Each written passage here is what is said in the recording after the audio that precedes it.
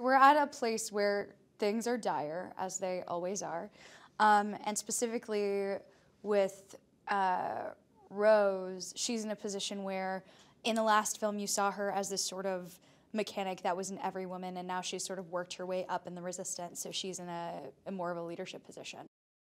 There were so many times walking on set, I would just think to myself how many months it took for people to build this as well as design it. And that was definitely one of those moments. And there were so many scenes with so many resistance members, and it was just overwhelming. It really felt like you were there. So it was really, really cool.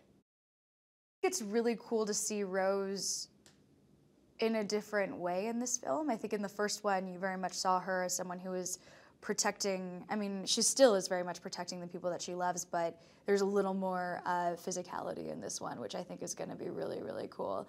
There were so many scenes that we would shoot that I felt like I was in a video game. It was seriously wild. Yeah, so I'm really excited.